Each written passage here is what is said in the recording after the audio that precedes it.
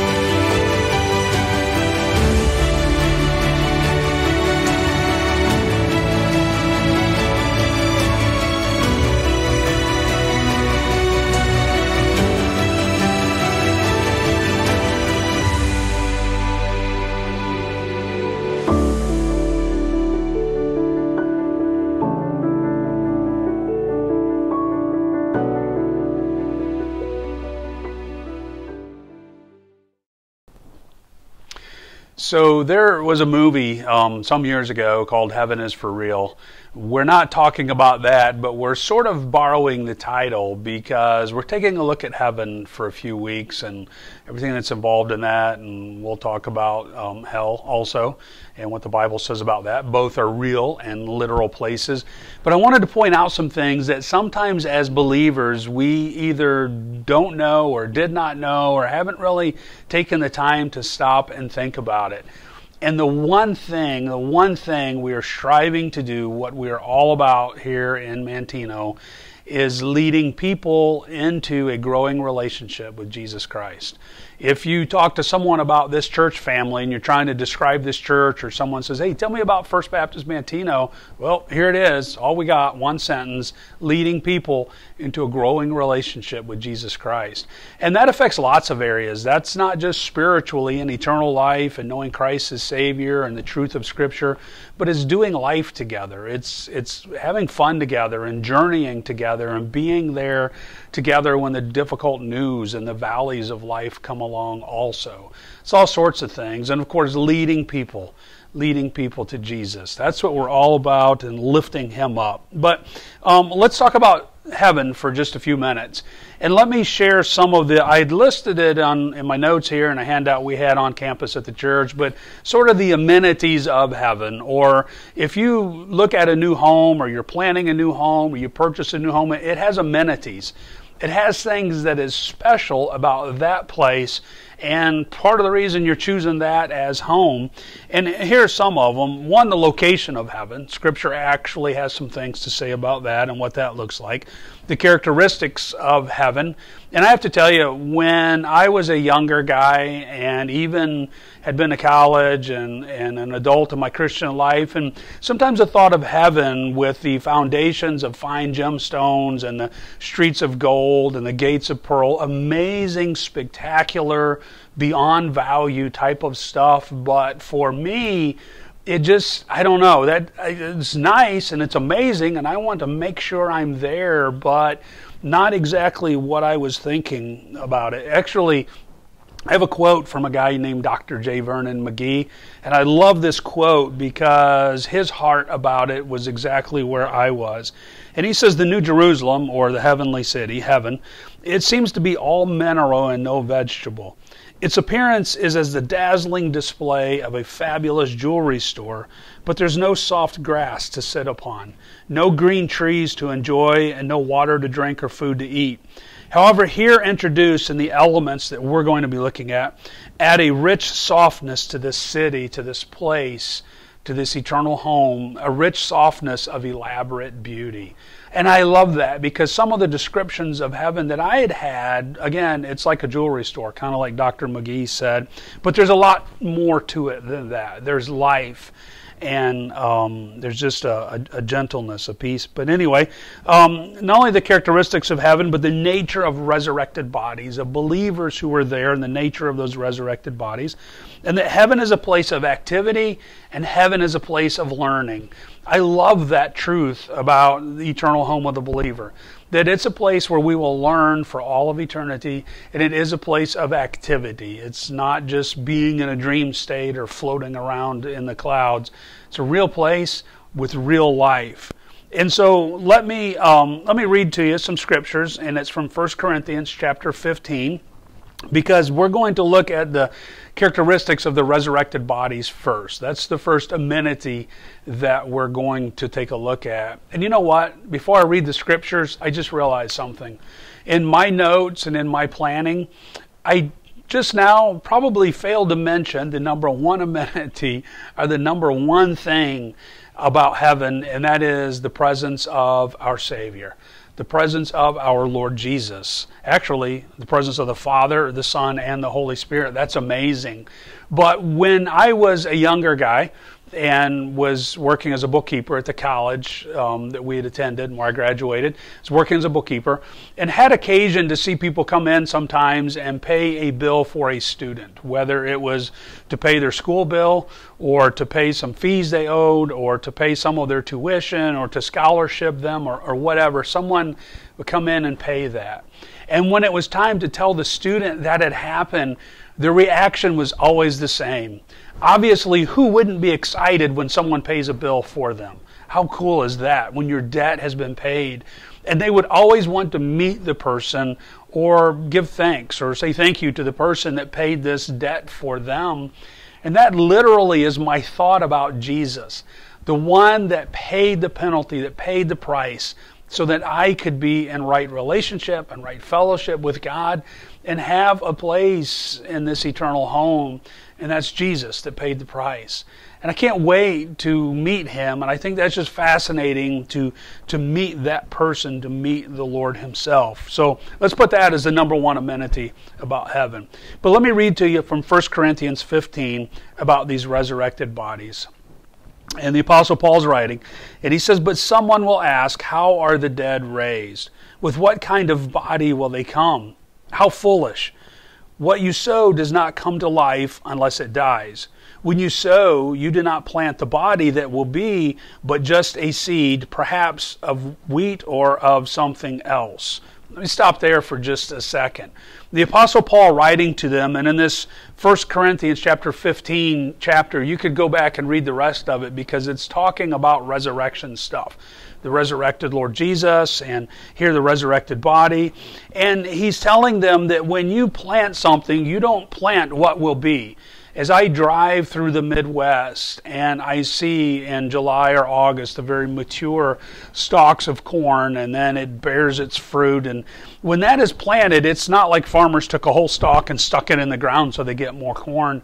They just planted the seed. They just planted the corn seed in the ground, and then it sprouts up, and then it grows to a healthy and mature plant. And really, that's a picture, again, what we're trying to do here in Manteno is that we have people in different journeys of their spiritual life. We have some that are new seedlings. They've just been planted. The truth has come. They've trusted in Christ, and just a little bit through the dirt, you see the growth pushing up through the soil. It's taken root. And then you have some that it's a tender shoot. It's a plant like the corn that maybe it's only knee-high right now, but it's growing and it's getting nourishment. And then you have others that are like a mature stalk and have been Christ following for decades. And that's really fun to see, and it's fun to watch in the fields around us. And the Apostle Paul is equating that to even the body of the believer. That one day, at one point in life, this body is finished. The journey, this life's journey has completed. I think of my grandma Peterman, precious woman. And when I officiated her funeral there in Cobden, Illinois, and there at the graveside service, and it's her body that we laid to rest, but her soul, her spirit, she's in the presence of the Lord as a follower of Christ. But anyway, he says that we plant seed and you get a different body that's grown out. And he goes on to tell them, but God gives it a body as he has determined, and to each kind of seed he gives its own body. Not all flesh is the same. People have one kind of flesh, animals have another. Birds another, and fish still another kind of flesh.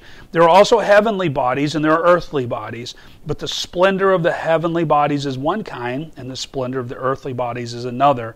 The sun has one kind of splendor, the moon another, and the stars another, and stars differ from stars in splendor. Have you ever been able to look through a telescope? If not, you can Google it.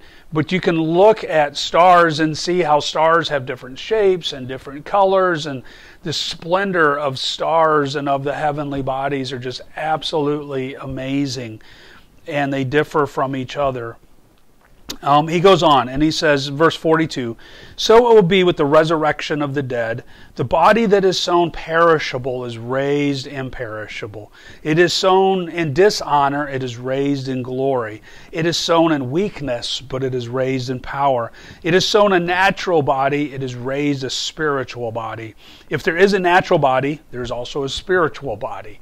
So what the Apostle Paul is saying to them is, for those of us who know Christ as Savior, those of us who have called on Him and trusted in Him and repented and turned to Him, that there is a promise that one day there will be a glorified body, a resurrected body. That, yes, we reach the end of this life's journey and our body perishes, but there's a resurrection of the dead one day. And for those in Christ, other places in Scripture, it tells us that when Jesus raptures His church, that the dead in Christ will raise first. And then those who are alive and remaining will follow behind, right behind them, not far behind. But there's this resurrection that it's no longer a natural body that has its weakness and that has at times its dishonor. But it's a body that is a glorified body, again, for the followers of Christ. So what does this body look like? Real quick, let me give you some of these characteristics. It says that these bodies will be like His, or like Jesus' glorified body. Remember, when Jesus died, placed in the tomb, He rose from the dead, He had His glorified body. He's still bearing His scars from His resurrection work, but He had that glorified body. And it says that ours, in Philippians 3 and 1 John 3, our body will be like His. They will consist of flesh and bone. You can read about that in Luke chapter 24. It's verses 39 and 40, that the resurrected body is a real, literal body. Another thing, Christ ate in His glorified body. After He had risen, He ate with the disciples. And so this whole wedding feast with our Lord Jesus, it's a real deal. It's a real food. There's food in heaven. Fourth thing, these bodies will not be subjected to the laws of gravity and time. Okay, we just went Star Trek on you there. But if you read about it in John chapter 20, Luke chapter 24, Jesus appeared in rooms where there were locked doors and other things with His glorified body. His glorified body was not bound by the limitations of gravity and natural law like we have now.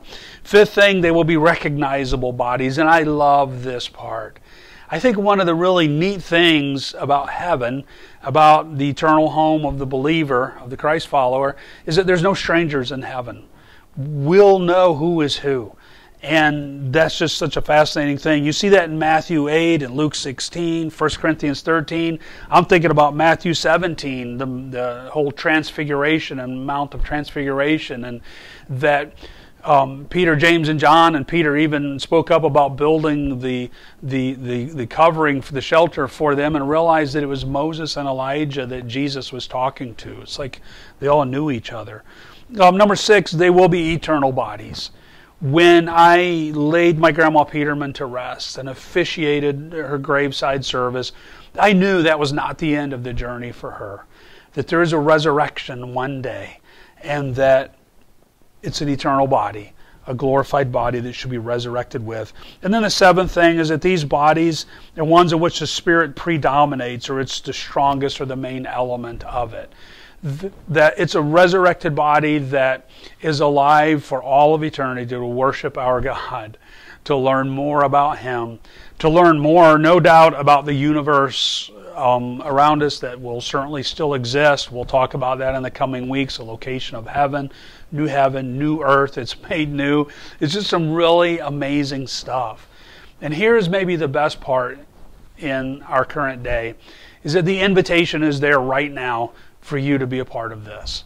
Our God, our Lord Jesus, the Holy Spirit, He's inviting you to trust in Christ. He's inviting you to know the truth about this hope that we have, that we don't have to worry about the future, that we don't have to pay the price ourselves because Jesus has done it. So He's inviting you to trust in Him as Savior, to turn to Him today. Let's pray together. Father, thank you for the truth of your word. Thank you for the truth of eternity for the believer, for the follower of Christ.